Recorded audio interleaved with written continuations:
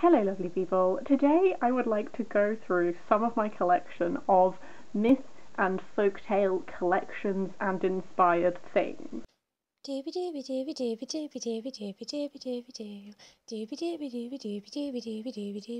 Vlogs. Okay, I've had a little bit of a conundrum about how to do this video because I wasn't sure whether I should split it into only OG sources, but then at that point where do I draw the line between an original source and a retelling? It's gotten very confused. I've decided what I'm actually going to do is I'm going to take you through my shelves, how it's shelved, because I sort of shelve thematically. So this will be original sourcing and some more contemporary things. If you'd like an actual video on books that are sort of like inspired by / reimaginings of things like fairy tales and stuff like that, let me know, because I can do that. For the sake of not spending my eternity doing this video, I've kind of had to draw like a little bit of a mental line, but we'll see. But I'm going to start with ancient Greece.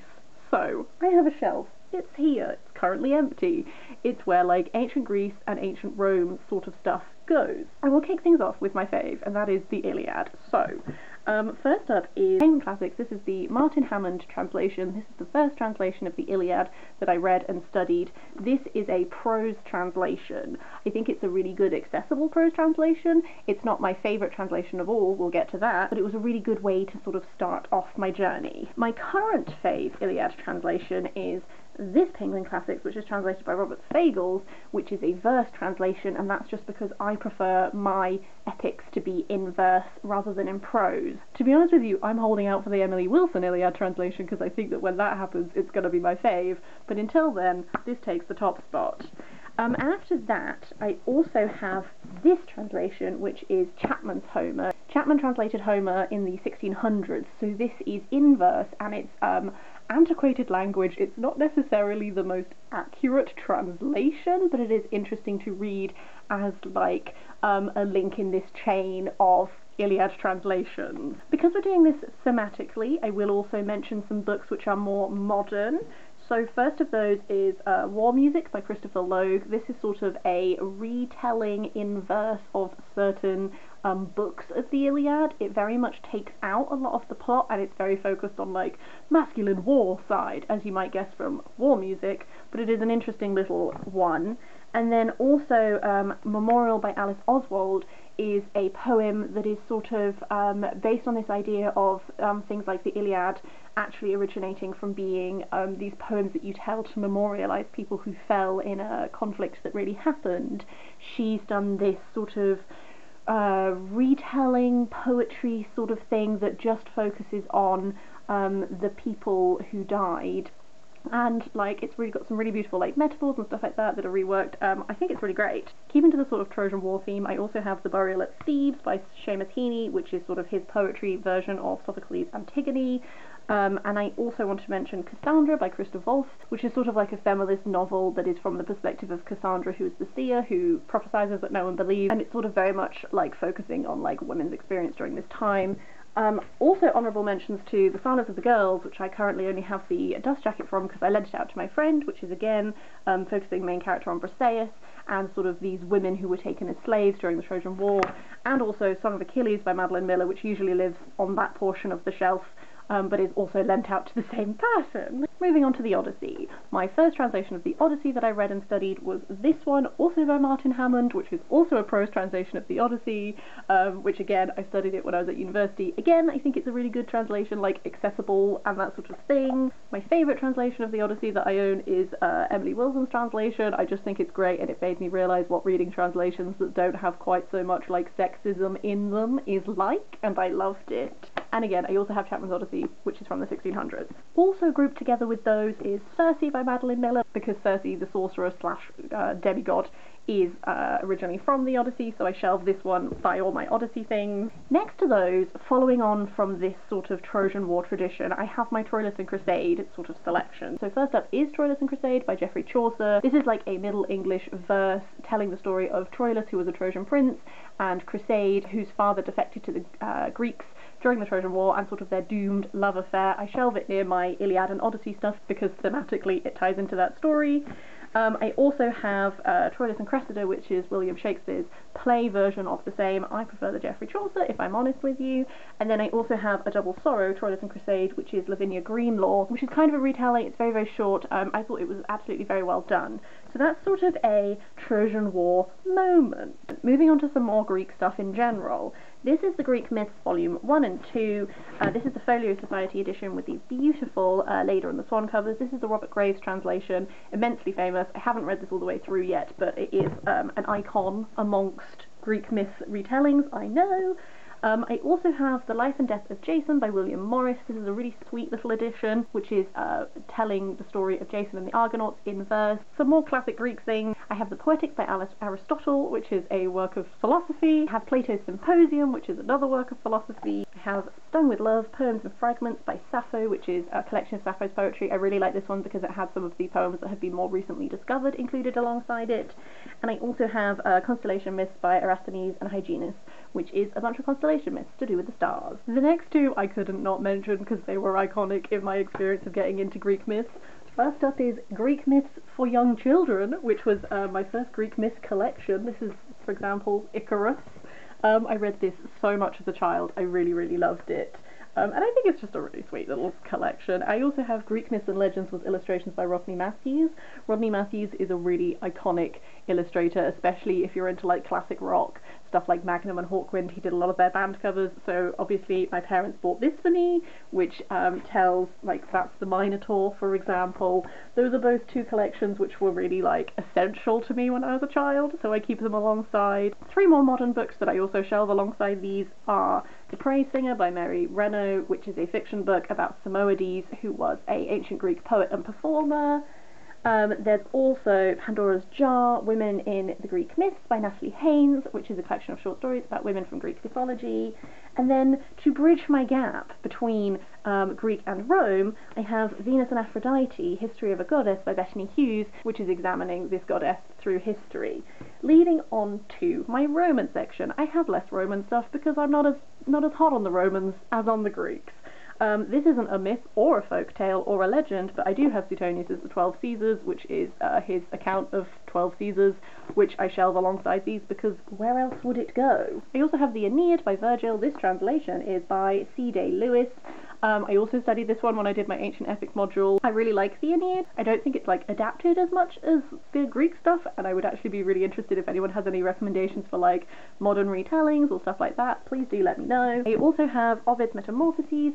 This translation is by David Rayburn. This is a verse translation. I really love the Metamorphoses.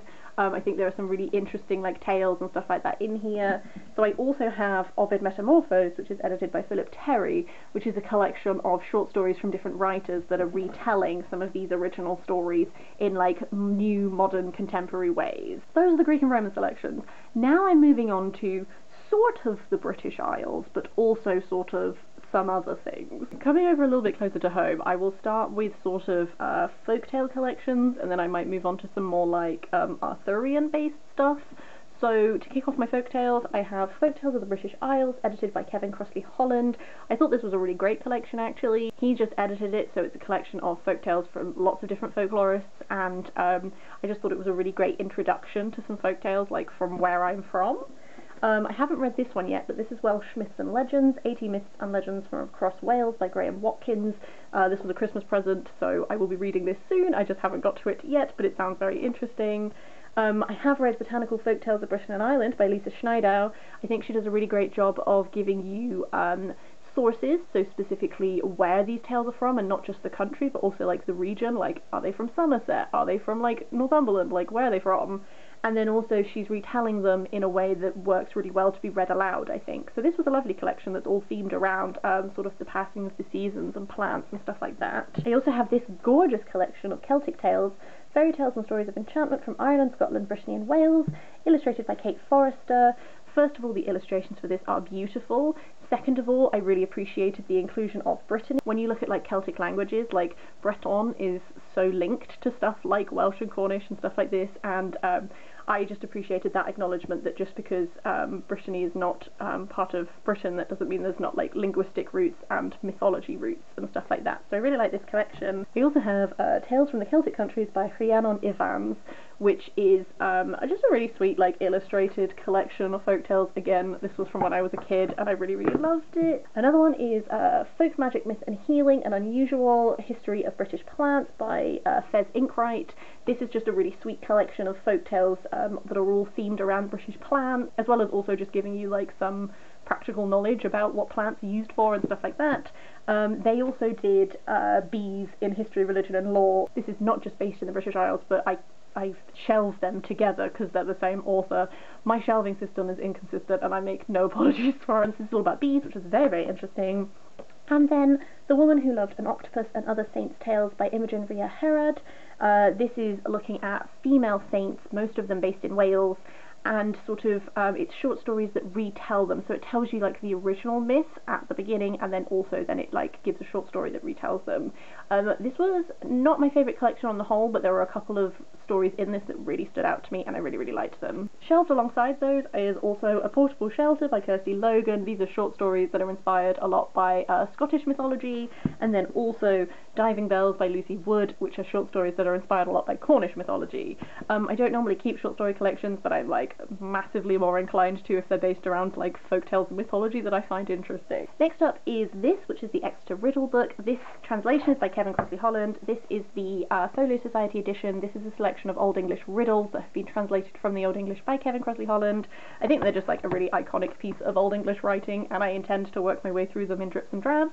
I also have Y Gododdin by Aneurin. This is the earliest known major work of literature from the British Isles. It's written in early Welsh. I haven't read it yet, but my partner has lent it to me because he's really interested in Welsh language writing, especially older stuff, and also just Celtic literature in general, so I'm really looking forward to this. This is not necessarily a folk or a myth thing, it's more of like an account of this battle that happened, but I thought I would mention it because if you're watching this video because you're interested in things, you might also be interested in this. After that is this collection, which is from the Folio Society. This is a collection of British myths and legends, which is split by history and romance, heroes and saints, marvels and magic. They have these really gorgeous Sword in the Stone covers, which brings me onto my link to Arthurian-based literature. I'm not going to talk about like modern like fantasy retellings of Arthuriana, although if you would like a follow-up video that's like fantasy retellings of like fairy tales, King Arthur, stuff like this, I can go through what I have. This is more like original sources and then also just some iconic retellings. I'm a bit wish-washy and inconsistent, and I'm sorry. So next up is the Mabinogion. I've included this here because this is a very like foundational iconic piece of like Welsh writing. It's just there are also like some of these tales are also like about Arthuriana, so I thought I would slot it in at this point, but also acknowledging that this is not strictly Arthuriana. This is also other tales which are also very interesting and exciting.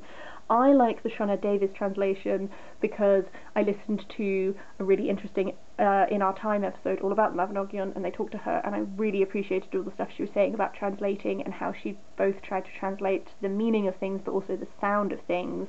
And I've been told by my partner, who has read a number of Mabinogion translations, that this one is particularly good. Oh, and he also speaks Welsh, so I have to trust him on these things. I also have Sir Gawain and the Green Knight, edited by J.J. Anderson, along with Pearl, Cleanness and Patience, which are all written, we think, by the same person. Again, I studied this one. I did a medieval romance module at university, and this was one of the texts that I studied. I mainly did Sir Gawain and the Green Knight, which obviously tells the story of Sir Gawain and the Green Knight. I haven't read this one yet, but this is Arthurian Romances by Chrétien de Troyes, who is an icon amongst sort of like the French tradition of Arthurian writings. This in particular has The Knight of the Cart, The Knight with the Lion, The Story of the Grail.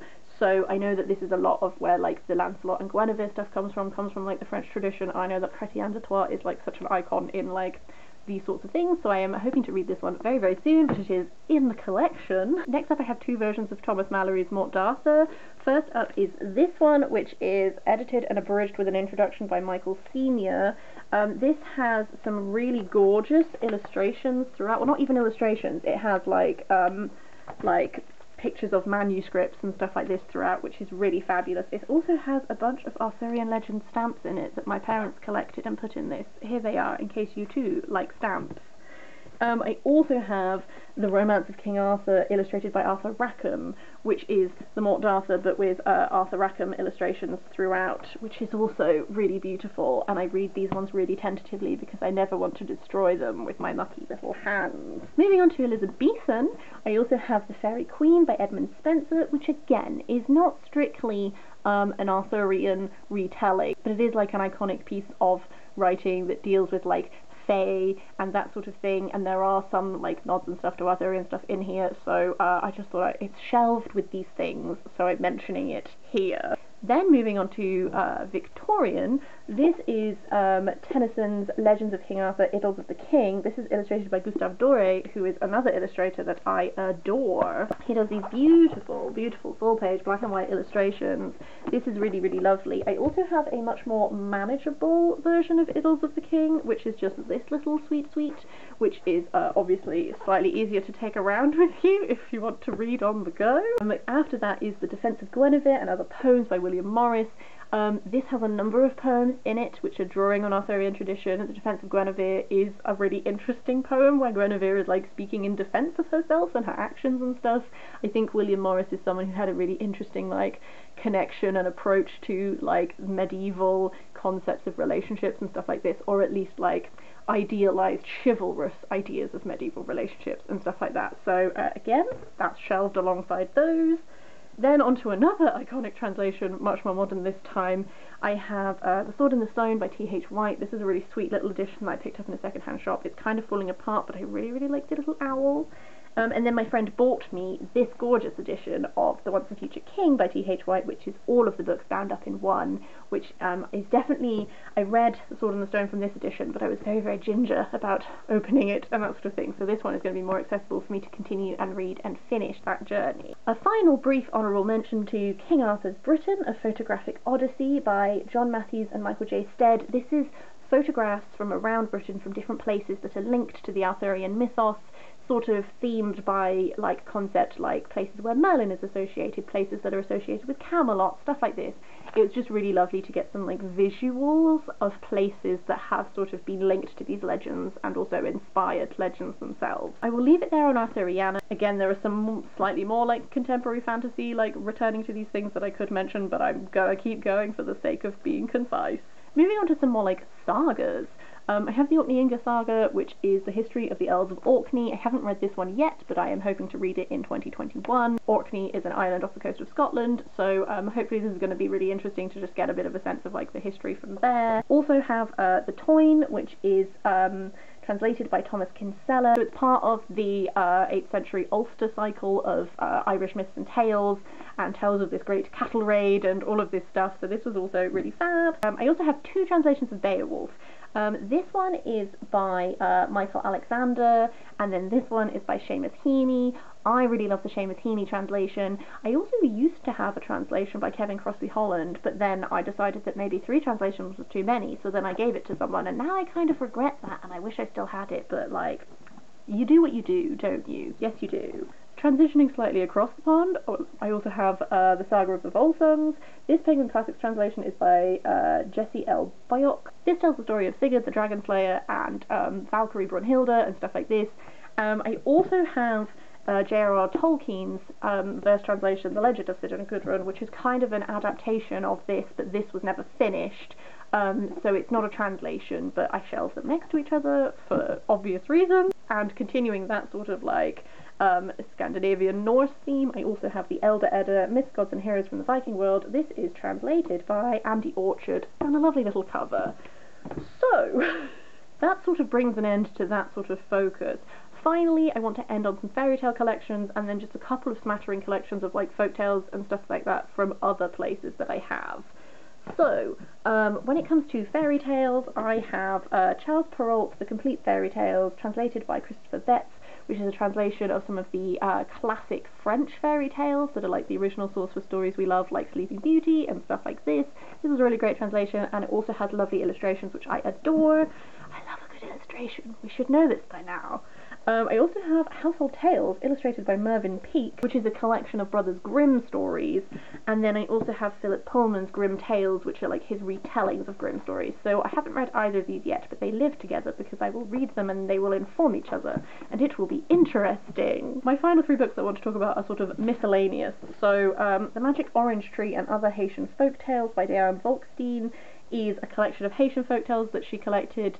I would be really interested, I keep meaning to and I keep forgetting, I really want to see if there are any recordings of people speaking these, because she sort of tries to preserve the way that the stories were told to her, which was really interesting, but I would love to actually hear from the people who were doing the telling, you know?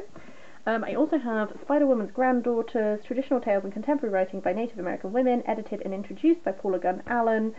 This does have contemporary writing within it, but again it also has some of those traditional tales and stories, so I'm hoping to get to this one in the not too far off future. And then finally, Russian Magic Tales from Pushkin to Platonov, edited by Robert Chandler, which is a collection of Russian magic tales. These are not all folk tales and traditional tales and stuff like that. There are also like more contemporary stories and stuff like that. But again, don't really know a huge amount about Russian folk tales, so I thought, let's give it a go. Okay, I think those are all the things I wanted to talk about. I hope that this was interesting and not like hugely unfocused. I'm aware that I like shelve my things and approach my things like thematically rather than like strictly by like what is original and what is retellings and stuff like this. I think I probably will do a video sometime. So they're like books that are either retellings of or inspired by like folktales, fairy tales, mythology, stuff like that. Would that be interesting? I'm trying to do a few more videos that are drawing like on what I've already read, rather than I think a lot of my stuff which is like what is to read, because I thought this might be interesting. Let me know. But yes, I would love to hear your thoughts on any of these. I would love to hear any recommendations you have of like gaps in my collection, because there's a whole bunch of them for sure. I'm aware that there are very much like geographical biases here. I would be really interested in like expanding my experience and reading of folktales and mythology and stuff like that. It's something that I'm going to work on and like bring more variety in. But yes. Otherwise, I hope you're having a really, really lovely day, and I will see you next time for something different.